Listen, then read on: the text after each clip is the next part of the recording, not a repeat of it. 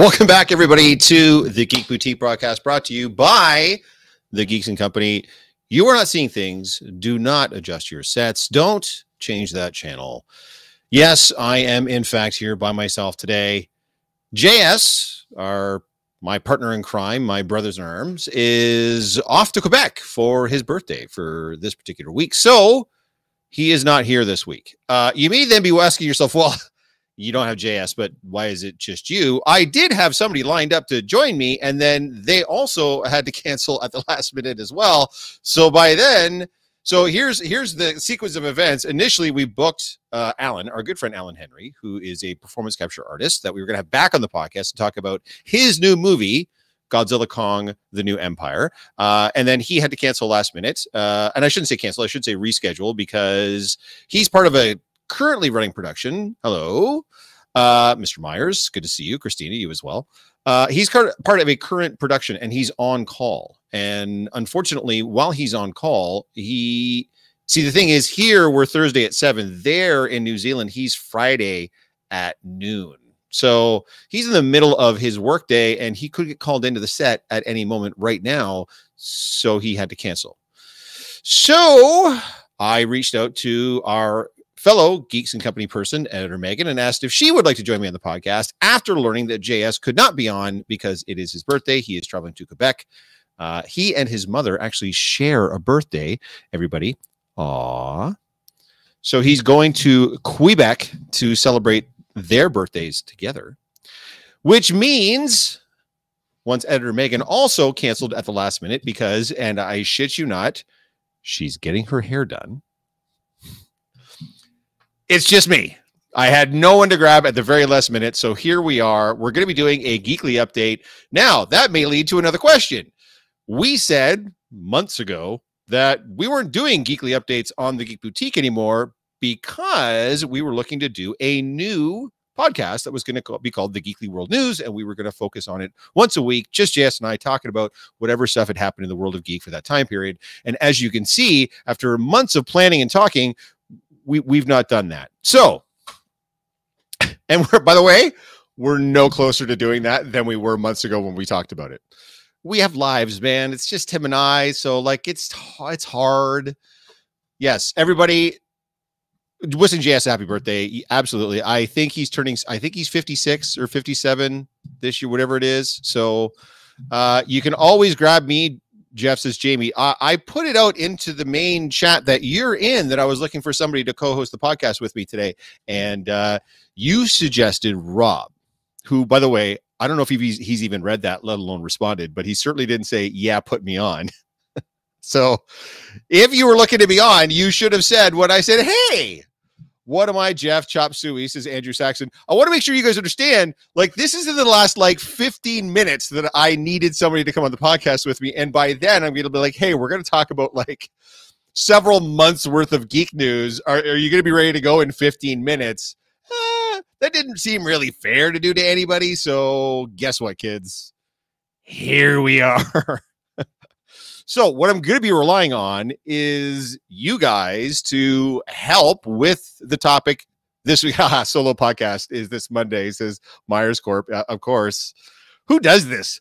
Someone does this every week. Someone just comes on and talks geek and nerd shit by themselves every week. That seems slightly psychopathic. That seems kind of deranged. I'm not going to lie, but you should be watching our boy Myers Corp Creations there on the Monday Night Nerd here on this very YouTube, just not on our channel, on his channel. So don't watch it here. You go watch it there. Although you can watch myself and JS, and I believe we had Rob on that one time too, on his podcast talking about shit. So should have just showed up at Rob's house is what Jamie C says. Yeah, I understand you all live, close to each other, but I don't. So I am, I'm 3.5 hours away from you guys. I'm in London. They're in Oshawa region. I shouldn't say, because they get mad when I say Oshawa, because none of them actually, I don't think actually live in Oshawa. They're all in little towns surrounding Oshawa, but I don't know, man. I'm not from there. I don't know the area. So I just say Oshawa, and that's kind of how it is. So while I have you guys here at the beginning of the first 5 minutes, I do want to mention one more time, and I'm probably going to mention this as we go through each individual week, Star Wars Day. So May the 4th, episode 2, May the 4th be with you, is going to be Saturday, May the 4th, obviously, here in London at London Brewing Co-op. That's at, I believe, 521 Berwick Place is the actual address. It starts at 3 o'clock. It's running till 11 o'clock. We're having Star Wars themed bingo at 4 o'clock. We're having Star Wars themed trivia at 7 o'clock. We're having a live band that's going to come on, I think, around 9 o'clock and play some geeky stuff as well.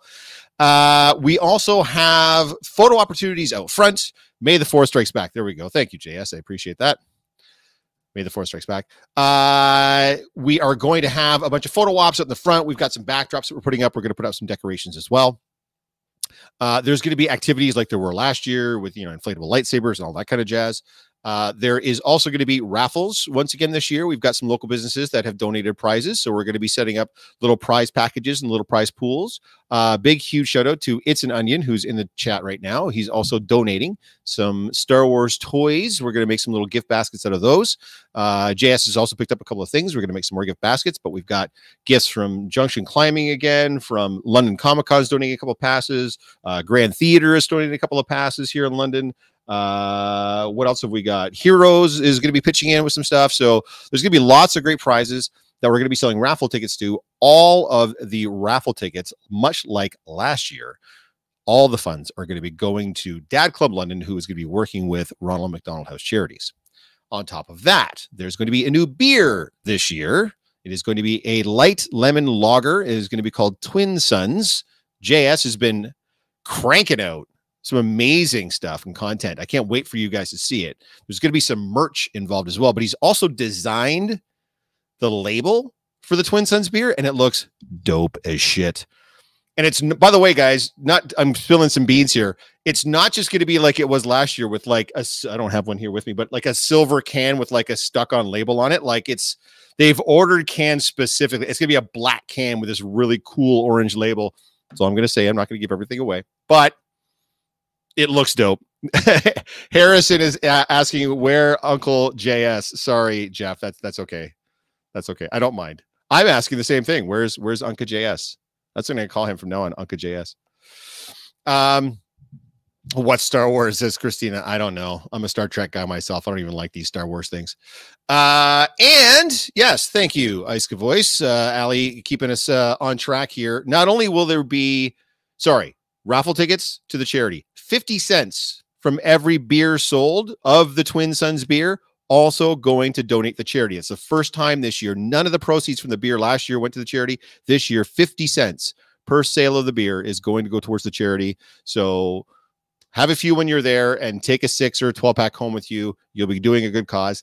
And also for the first time this year, we will have vendors. So if you came last year, when you came in the front, there was a parking lot area toward the front. And then you go inside, there's a seating area, a stage area, the bar area, another seating area in the back, and then a doorway that leads to a covered patio, a long, skinny covered patio that's got 10 different picnic tables set up at it.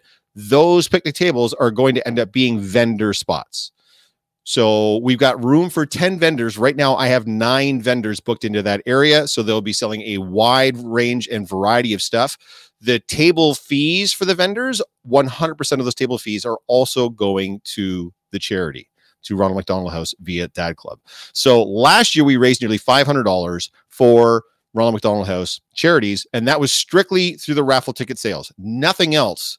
No other money coming in or changing hands at that event last year went towards the charity. We raised nearly $500. This year, we're getting money from the vendor booths, we're getting money from the beer sales, and we're also getting money from the raffle ticket sales. And all of that, 100% of that is all going towards the charity. So I'm hoping that we can at least double what we did last year. Hopefully we'll have a goal of at least $1,000 that we can raise and donate on behalf of the Geeks and Company and London Brewing Co-op to Ronald McDonald House Charities via Dad Club London. So come out. And by the way, I've had some people asking, I signed a new vendor today. They were like, well, do I have to wear like a Star Wars costume or whatever? No. Star Wars is the theme. It's not the requirement. I'm not going to have like a Wookiee standing at the door and checking creds and making sure you're in it. No. In fact, somebody asked me today, they're like, can I come in my Star Trek uniform? Absolutely. Please do. I think that's amazing. If I didn't already have a really cool costume I was going to be wearing, I would 100% come in my Captain Pike. 100%. So you don't have to come in Star Trek. You don't have to come in Star Wars. You don't have to come in any costume whatsoever. If you have a costume, please wear it. We are going for a theme, and we want to get as many costume people out as we can. And if your costume is Star Wars, that's fantastic. Let's do that. But if you don't, or you can't, still come in a costume, man. It's going to be fun. We're going to have a good time. We're going to drink some beer. Nada's saying she's coming in her Tuscan Warrior. That's amazing. I can't wait to see it. And Andrew is reminding us of something as well. It is Free Comic Book Day as well, after all, and that is true. So Free Comic Book Day is the first Saturday of every month, which just happens to be, the first Saturday of every May. Not every month. Oh my God, could you imagine it was the first Saturday of every month? Woo. Producer Jen says Jedi Knight Christopher Pike. You know what? It's not a terrible idea. The first Saturday in May is Free Comic Book Day. So that is how we're going to start our day. The geeks are going to invade downtown London and celebrate for Free Comic Book Day, but we are going to go in our Star Wars cosplay so that we can help promote the event at the same time. We're probably going to get to the venue around 1 o'clock. The venue opens at 10. So like there's lots of time to get there early, get a good spot, maybe have a pre-noon beer. Hey, I'm not here to judge, man. It's the weekend. You do whatever you want to do. But the official start time is 3. The bingo starts at 4. The trivia starts at 7. And of course, the live music will start after that.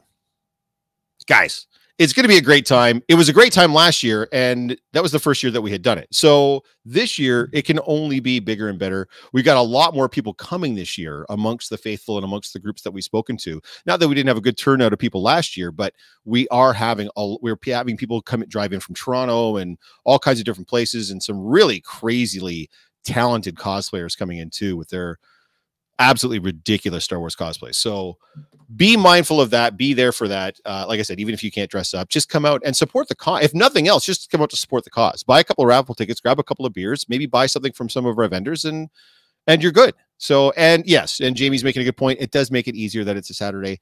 Absolutely. Yeah, no question at all. She's saying bingo. Yes. The bingo will be picture based. So instead of it like I'm not going to be up there in my Stormtrooper outfit going B11, B11. That's not how it's going to work. We're going to have a screen, and there's going to be pictures of different Star Wars related things, and then your bingo card will have corresponding pictographs of the various Star Wars things, and you still make a bingo. 069 Jamie, come on, man, come on. Low-hanging fruit. You'll notice I didn't say B12 because it was just too easy. It was just too easy. So yes, so the Star Wars bingo will go off at 4 o'clock, and then the trivia. So the same people, can you still use that voice? I can. In fact, yes. It will be like Chewbacca. Chewbacca. There just won't be a number attached. Yes, and the trivia this year at 7 o'clock will be hosted by the same people that hosted it last year. So it's going to be very similar. I'm assuming we were in the back with the big words. Yeah, we were in the back doing the podcast live while the trivia was happening, and we'll be doing the same thing again. So we'll be talking to a lot of the vendors back there and everything else. But it looked like the trivia went very, very well last year. There's no reason why it shouldn't go well this year. I think it'll be a slightly different crowd, though, because they're still doing their own trivia on Thursday at that venue as they normally would. Just last year, it lined up because it was also on a Thursday. This year, it's on a Saturday. So they're coming back 2 days later to do trivia again, this time have it Star Wars based. So I'm guessing it's still going to go well. It's a Saturday at a brewery. It's still going to be busy regardless. It's not just going to be us geeks. It's going to be a bunch of muggles and normies there too. So hopefully we can all get along and have a good time. All right. 15 minutes I've spent talking about the event that we have coming up. We're just very excited about it this time, guys. Things are, and I mentioned the merch. You know, maybe I won't spill the beans. I will merely say there's probably going to be some merch involved there as well. Some t-shirts and such and hoodies maybe. So keep your eye out for specific merch directly related to this event. Keep your eyes peeled for that. Otherwise, what are we here for this week? We're here for a Geekly Update. Like we've talked about before, we haven't done one of these in a while because we were going to do our own podcast that was going to center on Geekly Updates. And we just haven't had a chance to do that yet because, you know, we both have lives and there's so much going on right now, and planning the Star Wars thing. And then we had TCC, and I'm making all these excuses as to why we haven't done it. But I mean, it's been a lot lately. So I just want to make sure you guys understand we're not ignoring it on purpose. I would like to think it's going to happen. But pop culture topic number one, Geoff's hair looking great today, dude. Well, thank you, man. I appreciate that. I don't know why my hair is always my hair or facial hair is a topic of conversation entirely too much. I am noticing though, how much more gray is coming in every time I take the beard off, like I did for Toronto Comic Con, and then it comes back in. There's just so much more gray in it now. It's getting to a point where it really is more gray than brown anymore. And it's making me kind of sad a little bit. Oh, so gray. Yep. And the beard is back. Yes, indeed. The beard is back. It only leaves when it has to leave. It doesn't, I don't normally go around without it. So I haven't even uploaded my TCC pics yet. Life is busy. Hey man, I get it. Life's been busy for us too. I've got something every single weekend for like the next like 5 or 6 weekends in a row. So I get it, man. And then of course, like I said, we got the May the 4th thing too. So that's what happens when you're an old fart, says the guy that's about to turn 56. Okay, JS. Okay. Just because you're wearing it better than me, that doesn't mean everyone knows he's going to kill me when he gets back.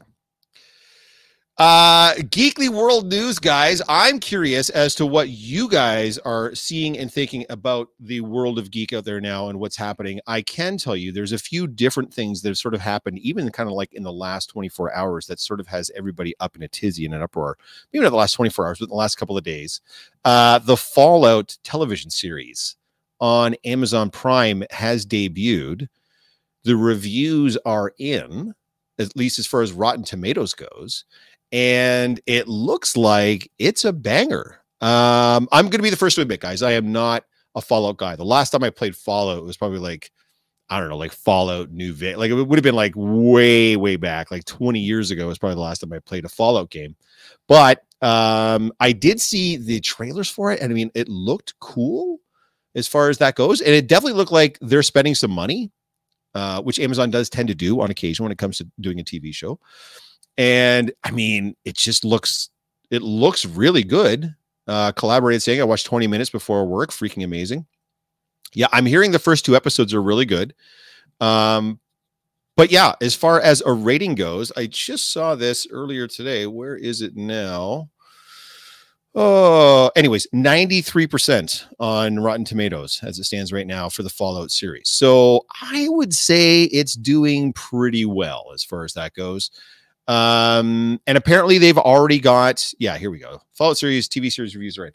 And apparently they've already got season 2 planned out. So 93% on Rotten Tomatoes. That's pretty damn good, guys. I mean, if you haven't seen this, I would definitely recommend checking it out for sure.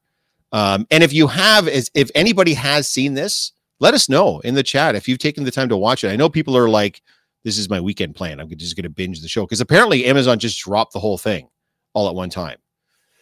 So, and I am curious to hear from people that are familiar with the property as opposed to plebs like me that are not all that familiar with Fallout. I'm curious if people that do know the property, how they feel about it. If it seems like, I don't know where it kind of takes place in the overall Fallout timeline, because Fallout's been around for so long, but I want to know if they're sort of being true to, like, is it part of a continuing story? Is it more like a, you know, like an adaptation of a specific part of the game series, or where does it fall, and how does it work? And how does it make your little Fallout? Where's Pretty Nerdy Crystal? If she was in here, she's a huge Fallout nerd. She'd be able to tell us. Fallout looks wicked, but I have never played any of the games other than the first one. So I would like to check it out as a person that has nothing invested in it. Right. So I wouldn't mind at least going into it with fresh eyes and being like, is this just a good show or not? But I am curious to hear from the other side, like people that are really, because I mean, I find that I know a couple of people. Paul is another one. Zapid Props is another one. There, he's right there. Look at that. It's like I summoned him. It's like I manifested Zapid Props. Huge Fallout guy. I'm really enjoying True to the Games. I mean, if the Fallout folks are telling you it's good, it's probably good, right? So I played 1, 2, 3, nothing after. Yeah, like I said, my Fallout is a long time ago. Toxic Fox saying I didn't realize it had dropped. I'll have to start it tonight. Yeah, I mean, there's only so many hours in a day, but if it's good, I think it's only 8 episodes as well, right? Like I think it's a rather, so I don't know. Yeah, maybe I'll give it a shot. Meghan, our dear friend, is saying my heart is still broken from X-Men last night. Now I'm assuming this is the X-Men 97, the new cartoon that's the takeoff on Disney Plus from.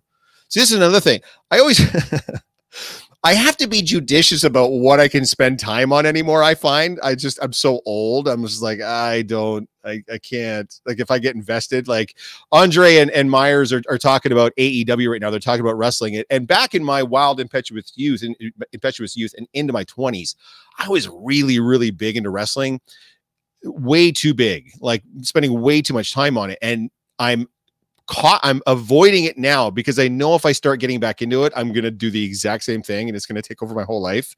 And I already have cosplay for that. I don't need another thing that does that. I don't need something that's monopolizing all my time. That and hockey are the two big things that already monopolize my time. I can't have something else that's going to do that. I know wrestling will do that. But I am hearing good things about Fallout. Love the first episode. Kyle MacLachlan is great. And Ella Purnell is fantastic, says Marcy. That's cool. That's good to know. Again, I know you guys are big Fallout fans. So hearing the Fallout fans say it's good and they're enjoying it, I think that bodes well for everybody. So if you've got Amazon Prime, and now if you don't mind watching some ads, bullshit. Yeah, give it a shot. Give it a watch and give us some feedback as we're going forward. Maybe on next week's or the week after. Let us know what you think of it, especially if you're like me and you don't know the property and you're checking it out. Tell me if it's good or not. But X-Men 97, yeah. So is everybody watched? So this is on Disney Plus, is my understanding. Yes, as you can tell, I've not watched any of it. I did watch the cartoon back in the day, like everybody watched the X-Men cartoon back in the day, despite the sort of, I don't want to say dodgy animation, but comparatively to what you had, like the Spider-Man stuff was amazing, the Spider-Man animated show. And then, of course, you had, Justice League and Batman, the animated series, and Superman. I loved those, the DC ones in particular. I just felt like the animation and the storytelling was a lot better. But the X-Men stuff, the X-Men was just so compelling back in the day, the cartoon included. So I'm curious as to what the new one looks like, because it looks like they're trying to sort of honor the original look and feel of the animation, but it also looks like they've kind of gone in a subtly different direction. Not like What If, where it's this weird amalgamation between like computer graphic style animation and hand-drawn animation. Like it kind of still looks like it has a hand-drawn feel, but it's definitely not the same rough edges, I guess you would say. Like it looks a little more clean and polished, I guess, than the cartoon did back in the 90s. I don't know. Nate is saying, I love that Kyle MacLachlan is having a resurrection of his career as we all watched the old Dune recently. We did watch the old Dune recently, and I still enjoyed the old Dune. It's not the greatest movie of its time, and it's definitely a movie of its time, but it's still decent. Funny you say What If. There's some recent news. What If? I'm still rewatching the 92 series for a refresher. I'm up to 94. It says Native. That's very cool. Honor it with the animation and Easter eggs everywhere if you're a fan. Okay, so I mean, that makes sense, especially since it's a Marvel thing. That's kind of what Marvel does. They're always hitting you with the cameos and the Easter eggs and the little callbacks and stuff. In fact, that type of thing reminds me of watching Lower Decks. And there is some Star Trek news that we're going to be sharing as well. I just don't want to lose everybody that's in here before I start talking about Trek. But Lower Decks is very much the same thing, where there's so many Easter eggs throughout every single episode that harkens back to so many different Treks that have come out, that if you're a fan, you're like, like there's a lot of that, right? So it's giving me a reason to pull my Rogue suit out. Actually, yeah, your Rogue is pretty badass. I think the one blood drive that we did, Toxic, you came out in the Rogue, and it's badass. So absolutely get that out. I don't want to be the spoiler, says Megan Avery, but someone pops up from What If in the X-Men cartoon. Someone pops up from What If in the X-Men cartoon? Okay. That's cool, I guess. Oh, all right. Cool. Okay. From which season 1 or season 2? You're not spoiling anything, but from which season of What If? Because now I'm curious. See, I wasn't going to watch it. See, I wasn't going to do that. Both. Oh, well, that actually does narrow it down a bit. All right, you know what? I'm not going to ask any more questions, because now we are. I feel like I narrow it down any further, we are going to be getting to spoiler territory. So Never mind. I'm not saying another word. But that's cool. That's good that they're finding a way to tie things. Again, that's what Marvel does, right? They tie things in together. Sometimes it works fantastically. Sometimes it doesn't. But it sounds like in this case, it's working. People are enjoying the show. I'm seeing everybody talk about X-Men 97. If you don't know what we're talking about, that's what we're talking about. It's a continuation, I guess you would say, of the animated show, the hand-drawn animated show from back in the 90s. It's on Disney Plus because, of course, Disney now owns the Marvel properties, and that's where that cartoon is showing. So, yeah. Check it out. I don't know a lot of people that have seen it, but people that are watching it telling me that they're enjoying it. So that's cool. I'm liking it. Speaking of Star Trek, let's lose the 13 people that are in here right now. Star Trek is in the same kind of position that Star Wars is in, although it's been even longer for Star Trek. A lot of what Star Trek has been doing lately has been on the small screen through streaming on TV. Shows like Discovery, Strange New Worlds, Lower Decks, Picard, the upcoming Section 31 movie, the upcoming Starfleet Academy. It's cranberry cocktail. It's not just cranberry juice, it's cranberry cocktail. No, I do not have like a urinary tract infection or whatever it is. It's just I enjoy the cranberry cocktail. So Star Trek, very similar to Star Wars. They just haven't done a lot on the movie screen lately. And much like Star Wars has recently announced, the Mandalorian and Grogu movie that's going to be getting made and coming out, you're also now getting a new Star Trek movie that's going to be coming out. It was announced, I believe, today.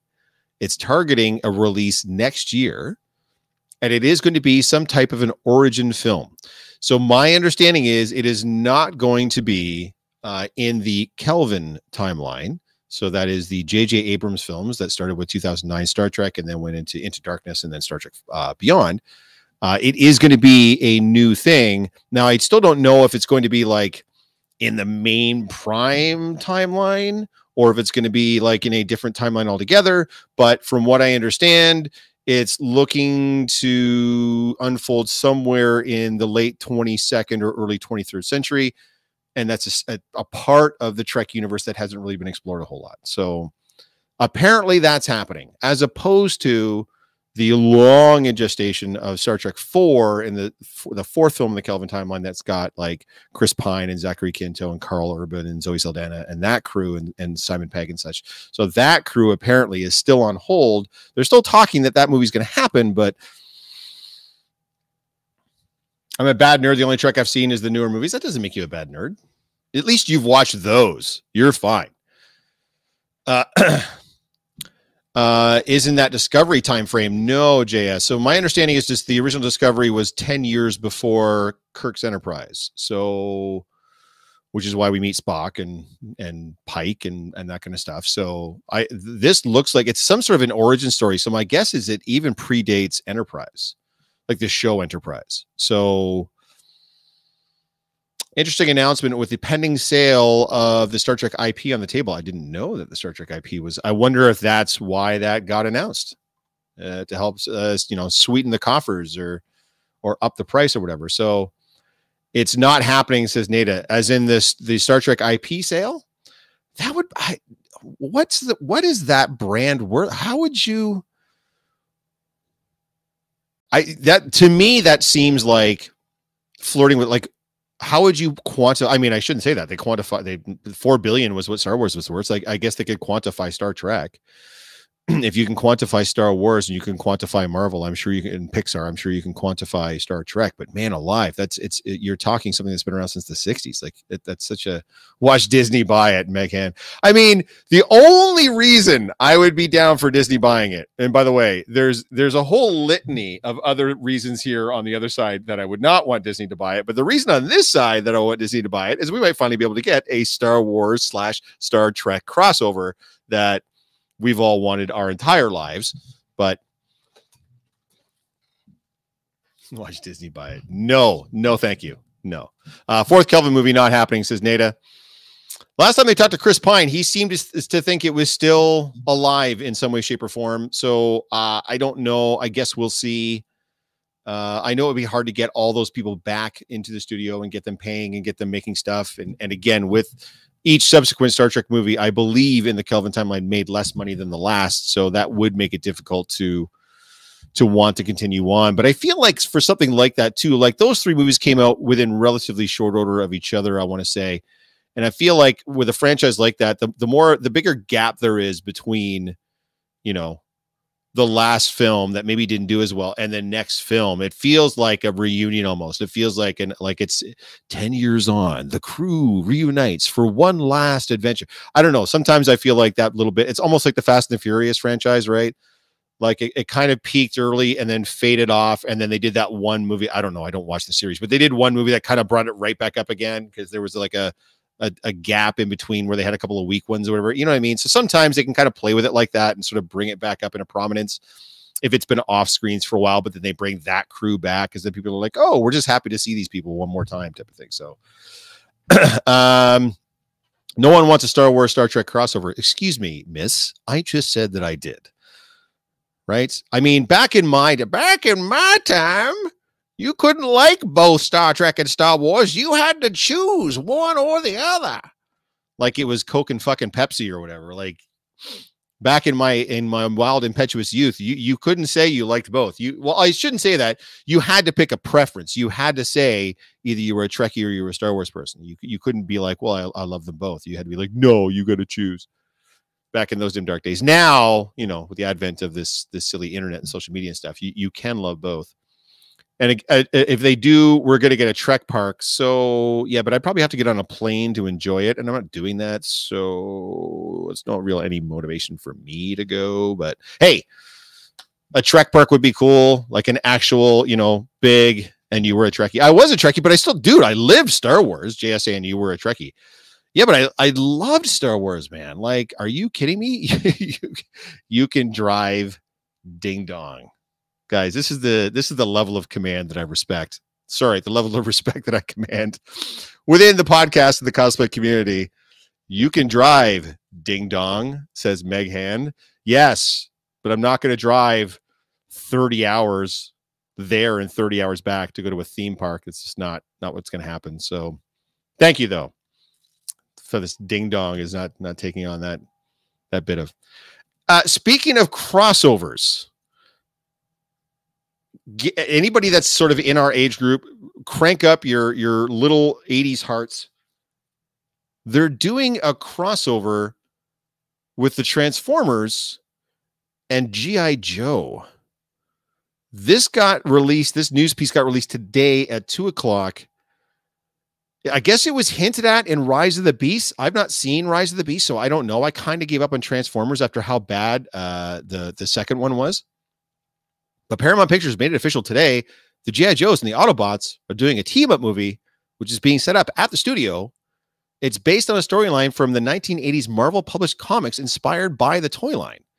They don't have a filmmaker attached yet, but Steven Spielberg is going to executive produce it. And they got producers, you know, Lorenzo Di Bonaventura, Michael Bay, Tom DeSanto. They're all returning. They've always been independent franchises, and they've both had live action films. The Transformers have 7, and G.I. Joe had 3. I don't think I've seen any of those G.I. Joe films, by the way. And I've already said I only saw 2 of the Transformers movies. But I mean, I don't know, man. Like, is this something that we want? I don't know one is in your age group. That's a lie. JS is 57 today or tomorrow. So clearly he's in my age group. Michael Icon is not here right now. How dare he? Michael's not here. So there are people. Nada is in our age group.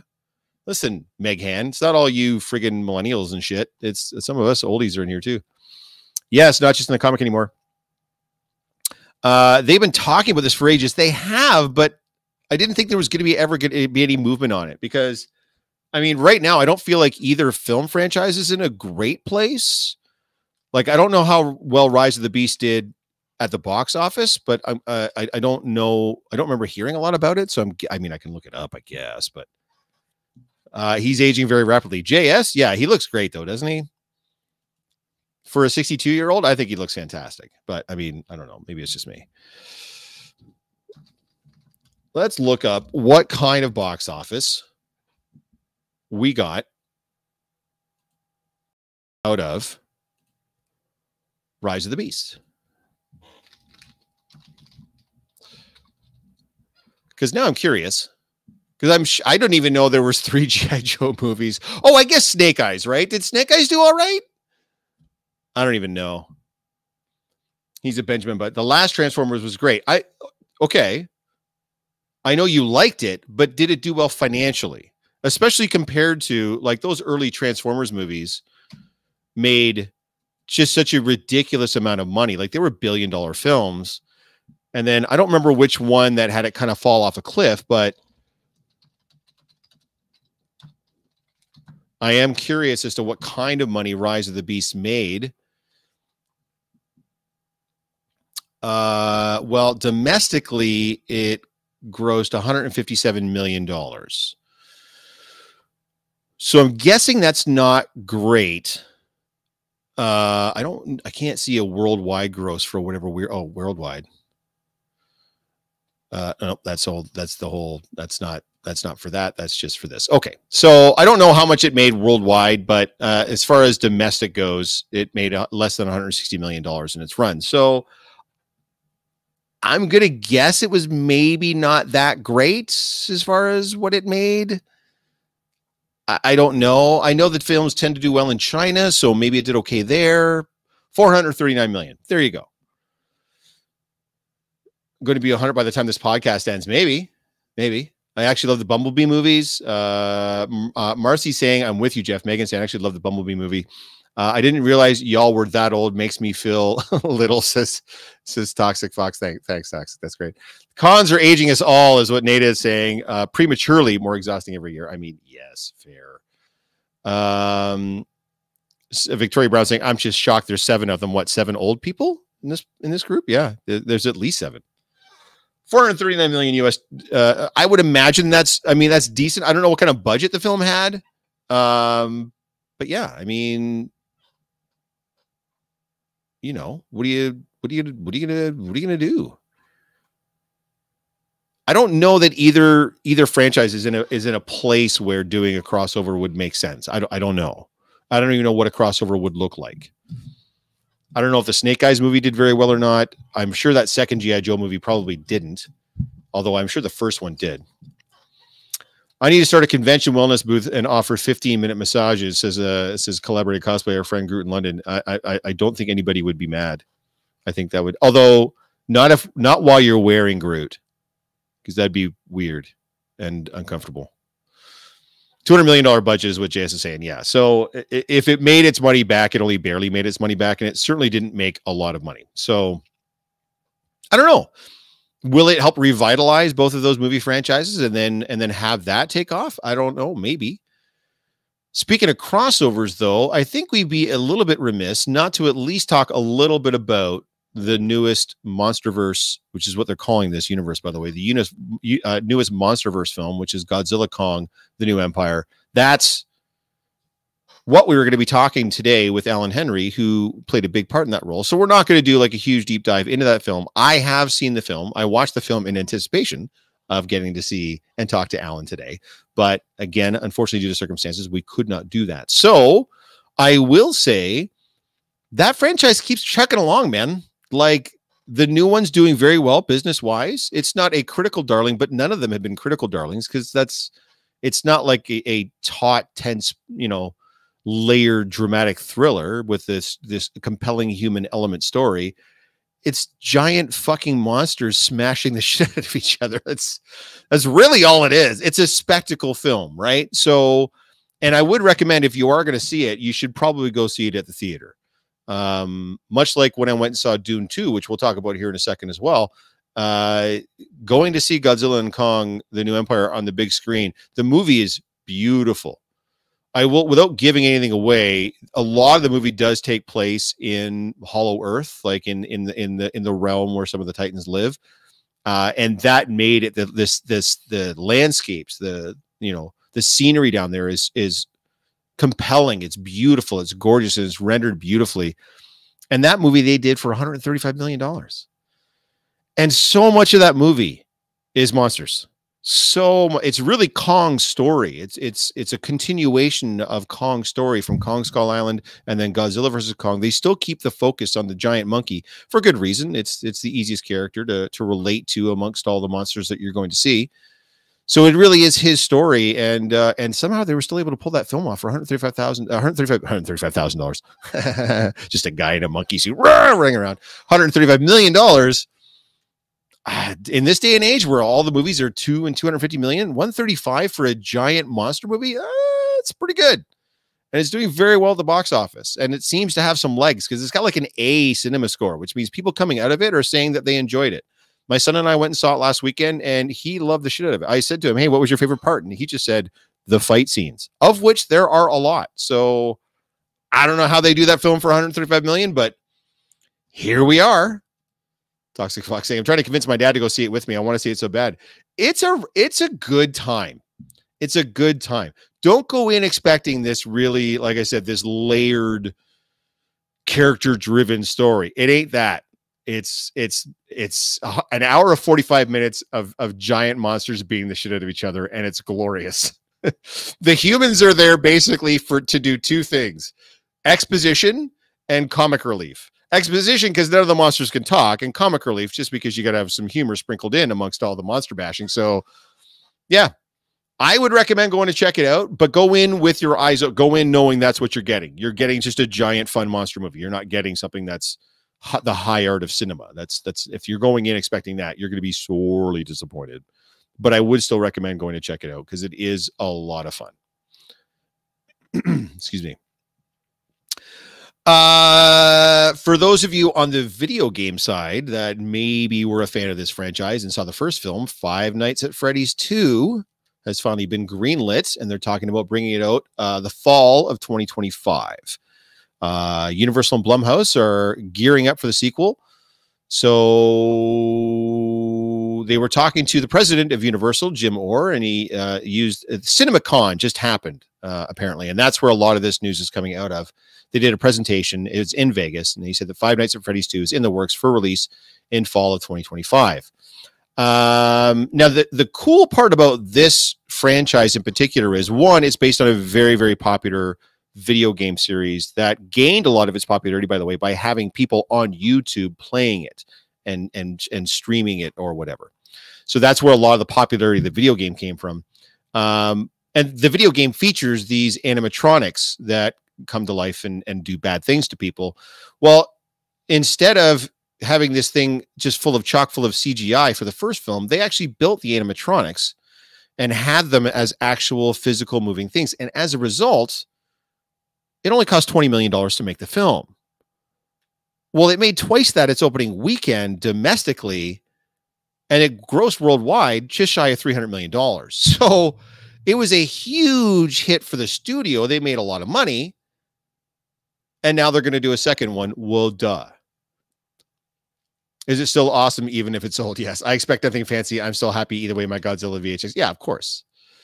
Willy's Wonderland all over again is saying collaborating. Yes. So Willy's Wonderland, only in this case, Willy's Wonderland was a ripoff, I believe with Nick Cage, a ripoff of the Five Nights at Freddy's video game series, because they took a little bit longer to put the Five Nights at Freddy's movie together, starring the gentleman that was in, I believe, all the Hunger Games movie. He was Pita. I don't remember his name off the top of my head.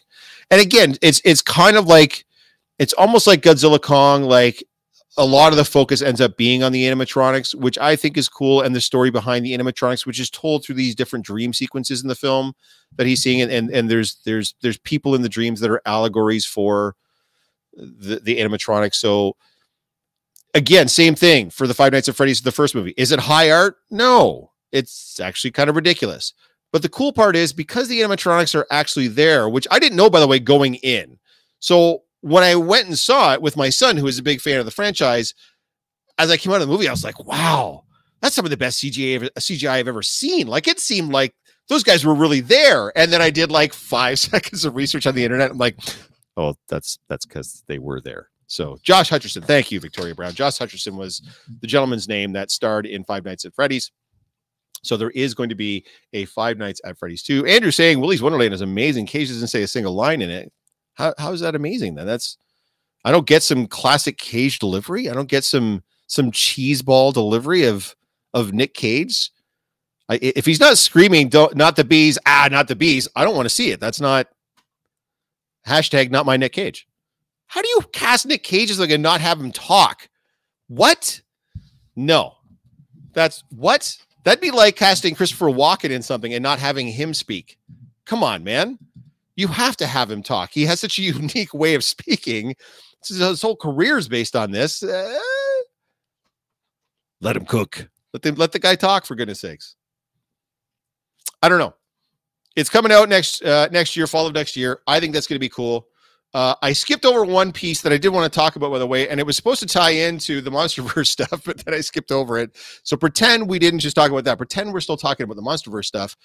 Speaking of MonsterVerse, Apple put together a show called Monarch: Legacy of Monsters that starred Kurt Russell and Wyatt Russell in 2 different time periods. And it basically told the story of how Monarch came to be. And Monarch was the overarching government body that you saw in the MonsterVerse films that were the ones keeping track of and essentially like fighting Godzilla and Kong and Mothra and the Mutos and all that jazz in all those films, and King Ghidorah, whatever.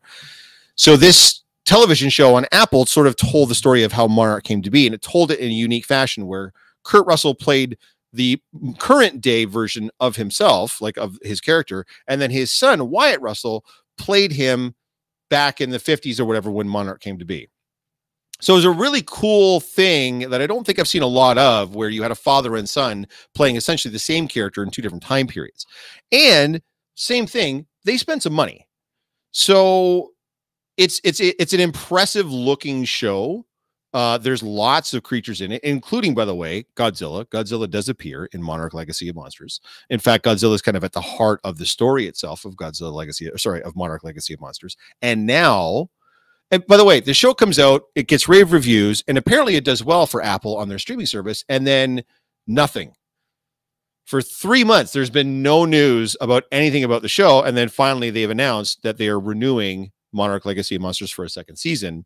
And now they're also doing a deal with Legendary Entertainment, who's the production company that makes the MonsterVerse films, for multiple spin-offs based on that franchise. So this is not going to be the only television show that's going to be based in the MonsterVerse. So this is something I did want to kind of talk about with Alan about as well, but I want to get your guys' opinion. It seems like ever since the MCU kind of got really started up back in 2008 with Iron Man, and then when it started to ramp up and it really hit in 2010, I want to say, with the Avengers, or 2011, whenever the Avengers came out. Ever since then, everybody's been trying to do their own connected universe, and most of those connected universes have absolutely failed. Not enough monsters in it, says Marcy. Well, you know, I thought it was pretty good as far as the show goes for a television show. This monster universe, MonsterVerse as they're calling it, seems to be one of the few that have tried to put together some sort of a shared universe that's working.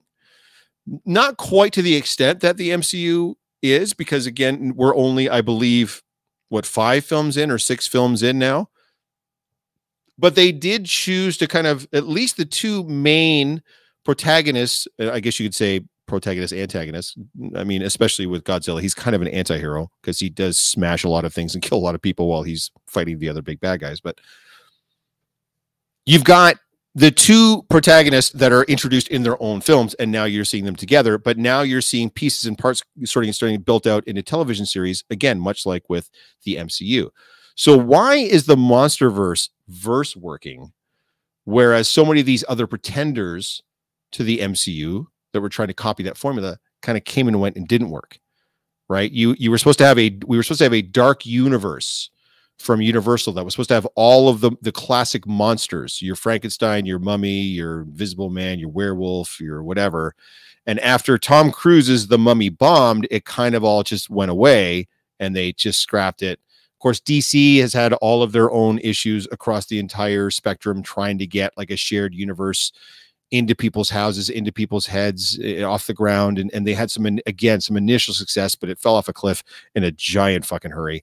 And it just never seemed to recover. I could name a bunch of others as well that people that have even talked about trying to do like a shared universe or something like that. But this MonsterVerse thing seems to be working. Again, we are still kind of a little bit in early times. There's only been 5 films or 6 films, whatever it is. But now there's also been a successful TV show. Now they're going to spin that off into other TV shows. And now they are talking about doing another Godzilla and Kong movie, this time with a more focus on Godzilla. Now that this film, The New Empire, is doing so well financially, it was going to depend on this film doing well. It is. So it looks like they're going to do a third film with the two of them together. I don't know what they'll do after that, but assuming that it makes money again, they're going to keep doing this. It's not going to be going away anytime soon, especially now that there's going to be another season of Monarch and now more shows spinning off of that. So what is it about the MonsterVerse that's working where a lot of those other shared universes that tried to copy the MCU formula didn't? I think we've well established what DC did wrong. I mean, everybody was kind of ragging on them when they first came out that they shouldn't copy Marvel. And now that they failed miserably, everybody was like, you probably should have copied Marvel. Having each of their heroes introduced in their own film and then team them all up. It's not really what happened, unfortunately. And I think that really suffered for it. I need more Mothra in my life. Give me Mothra. Well, I don't think I'm giving anything away because I'm pretty sure it was in the trailers, but go see the new film, Brittany. Go see the new film. All the studios have a problem keeping their own canon intact, which is the lifeblood for nerd debate. MonsterVerse is okay so far because it's a rinse and repeat method without canon breaking. Fair point, Andrew.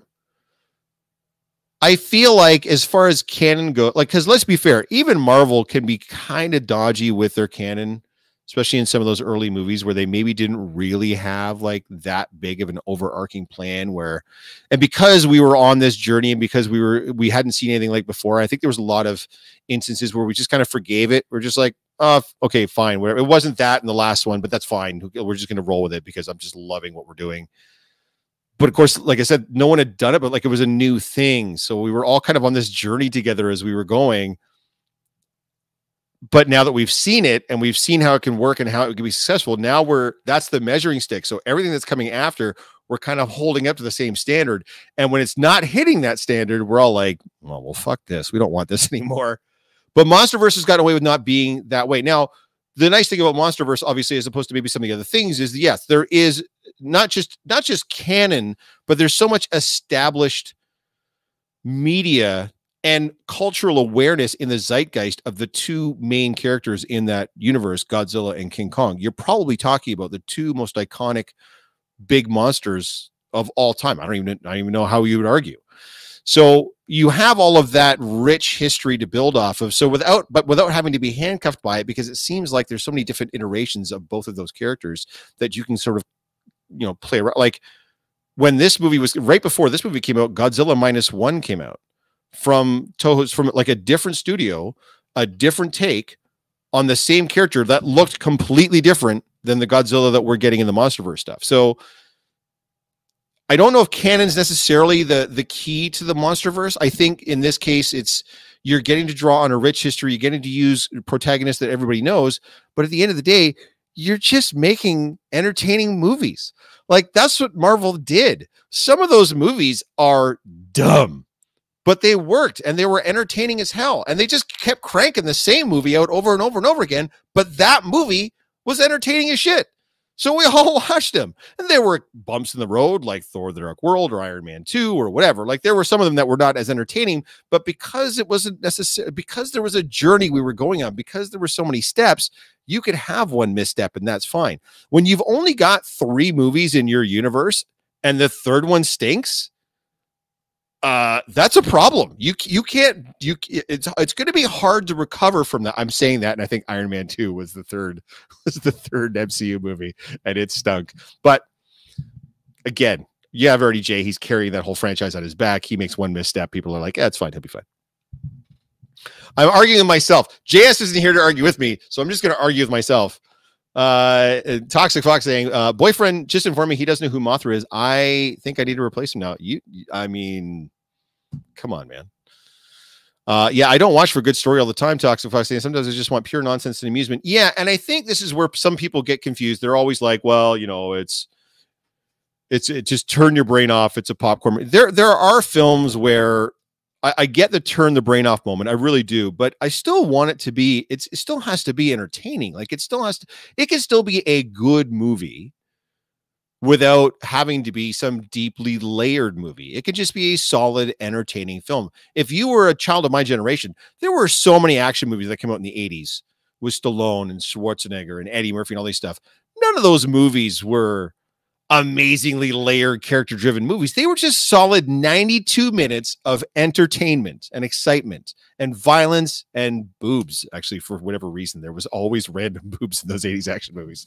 They would just stick them into one like scene or two scenes or whatever, and it would have nothing to do with anything. They would just be like, oh, boobs. And then you would just move on. It was just part of the process. What was I talking about? Anyways, yeah, just make it entertaining, make it amusing. And yeah, sometimes you just want to be able to sit back and go, this is great. Sometimes you want to do that. You don't, not every movie, not every universe has to make you grind it out and think. -1 was Toho universe, so a rival to the Monster Universe. Cool. But you know what I'm saying, right? It's still the same character. They're both called Godzilla. They're both giant lizards looking things with atomic breath that are wrecking cities, right? Like, it's not like one's like a pretender of the other. You know what I mean? It's not like, you know, it's not like a competing Jurassic Park franchise. It's one's called Godzilla and the other one's called Godzilla, right? So I think that can't do anything but help when you've got two franchises kind of going at the same time with the same character, and they're both doing well, both financially and especially with -1. -1 won a fucking Oscar, for God's sakes, for visual effects. So you know what I'm saying? You have an opportunity as long as the content that you're cranking out is good. I'm just saying Godzilla and Kong, in my opinion, have a leg up on some of these other quote unquote shared universes where they have a huge, they're part of the collective consciousness. Everybody know you'd have to go to a different planet to find somebody that doesn't know who King Kong and Godzilla are, right? So you get that built in, you get a baked in, not necessarily a fan base per se, because the hardcores are going to come out and watch it anyway, but just people just on the street, just regular Joes.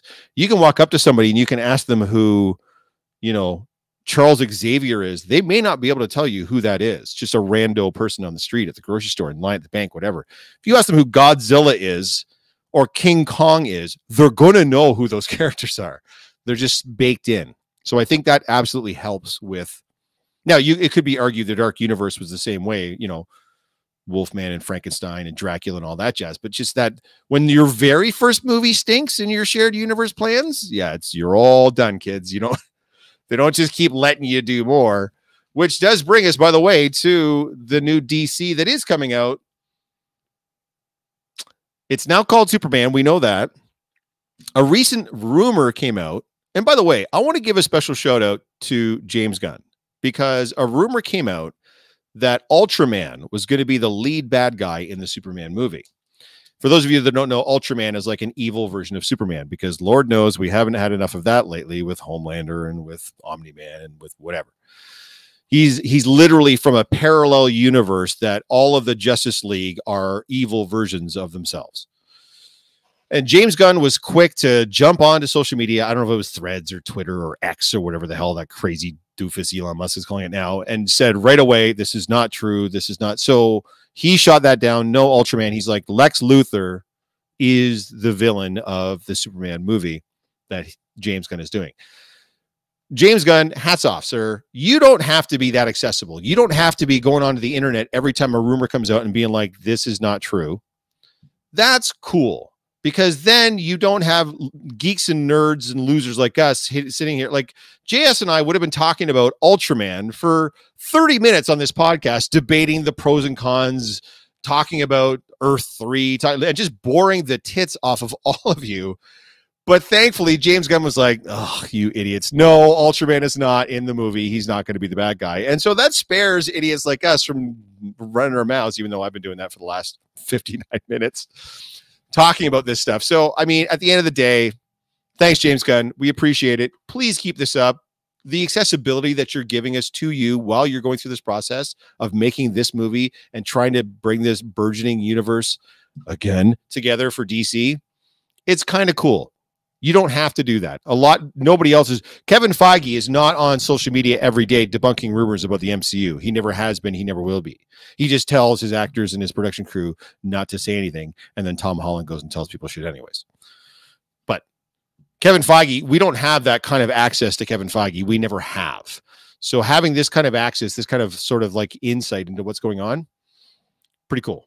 Pretty cool. Summer of Superman, please. I mean, I hope so, man. We talked about this before, guys. It's real thin on the ground this year for stuff because of the strikes that happened last year, right? Deadpool and Wolverine, the only MCU movie coming out this year, and it's certainly an MCU movie based on the trailer. But I mean, I think we all know that this is not, you know, your mainstream, I guess, or main. This is still coming over from the Fox X-Men world, and it's pretty obvious, I think, too, that they're really going to be paying some lip service to those Fox characters and that Fox universe. It's going to be kind of like their swan song. That's what it looks to be, anyways. I don't know why you bring Hugh Jackman back if it's not that. So it's going to be an interesting year, man. Don't forget Kraven. Yes. Different universe, right?